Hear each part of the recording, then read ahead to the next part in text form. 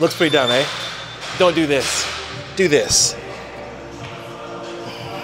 Guys, let's talk cheat reps with tricep cable press downs. Today, guys, we're gonna go over some cheat techniques while doing tricep cable extensions. Now, guys, it doesn't matter if you're using a rope or a straight bar, easy bar, or even wrist thingies. I don't know, it doesn't really matter. This technique you can use for every one of your exercises when it comes to cable tricep extensions. All right, so we went over dumbbell cheat curls and how to avoid too much hyperextension. Again, we want to use cheat reps to help us at the end of our set when it's really hard to get that concentric or that positive. The positive is the pushing away from you, if that makes any sense. So when we're doing these, mistakes I see all the time is it gets hard and then we're doing this. The shoulders are coming up and we're throwing it down. We're here, we're just throwing it down, right? And we're missing the mark because we want to make sure that we can keep the stress on the tricep the entire time. So what we want to do is, just like before, we're always going to keep our shoulders down. Shoulders back and away from your ears, a little depressed. Now, it doesn't matter if I'm back, doesn't matter where you are when you're doing cheat reps. What we want to make sure, if you're close here or you're back far, we're always depressing the shoulders. You can see my arms right now, my elbows are always going to the floor and my shoulders stay put. It doesn't do this because when I'm doing this, I'm losing tension from my tricep. So I want to keep the tension on my tricep to make this make more sense when we're doing cheat reps. I want to make sure that I'm pushing my elbows to the ground and you can see the difference between this. Right now my triceps are working because guess what? Your tricep does shoulder extension from this point to here. It helps pull it right down. So if I get myself in a position where I'm like this, and I change my body position a little bit this way, now there's still tension on my triceps. So I need to use that extra bit of cheat rep. The cheat rep's gonna come from here, from my elbows going down, not from my shoulders coming up and pulling down. So how are we gonna do this? Treat it almost just like a straight arm pull down. Get to your position here. We're doing our reps. We're here, we're pushing down, we're controlling the weight.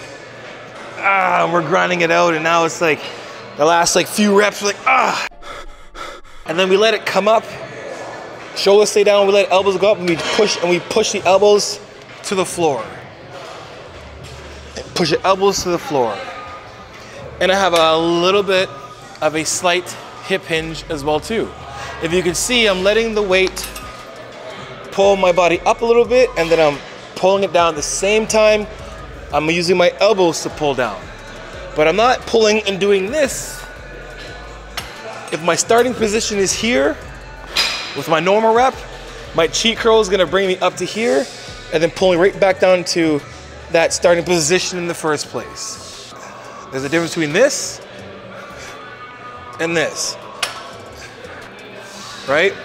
You can see the difference. As soon as my traps came into play, the weight went all the way down and touched. If I don't do that and keep my shoulders depressed and keep my elbows jammed to the floor, there's still tension on my tricep. And just doing that, just playing around with it and just kind of showing you and rocking with it, my triceps have been engaged the entire time. So doing those cheat reps, I'm not losing any activation on my tricep. I'm actually making that much harder, but using a little bit of momentum to help get that weight all the way down the concentric so I can control the weight up. So your reps should look like here, control, down, control, full extension, and control. And elbows are staying down. And you guys can just practice literally by just taking your hands like this, getting your elbows in, depressing your shoulders, and literally think about your elbows going up and down. Just rock. Then you can use a little bit of your body as well too. And I'm pushing elbows to the floor. Don't let them do this. Keep them down. Your elbows are your cue. Elbows to the floor and finish. Elbows are staying to the floor and finishing. They're gonna go right up, but they're not gonna do this. We don't want this. We want yoinks. We want this. This. As soon as I do this, there's tension on my butt, on my triceps still, because my shoulder's down. As soon as I do this, tension is gone. Shoulders down. All right, guys, that is it for the video, guys. Remember, a quick breakdown of what we just talked about.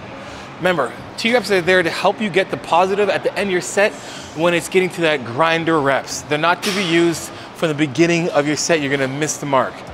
Number 2, when it comes to technique, remember, shoulders stay depressed. Cue the elbows down the entire time so you don't get any trap or shoulder elevation. We wanna keep those shoulders depressed the entire time, stretching the tricep while we're in that flex position and then driving it down to extension and keeping the momentum, keeping the load on that tricep the entire time. No traps.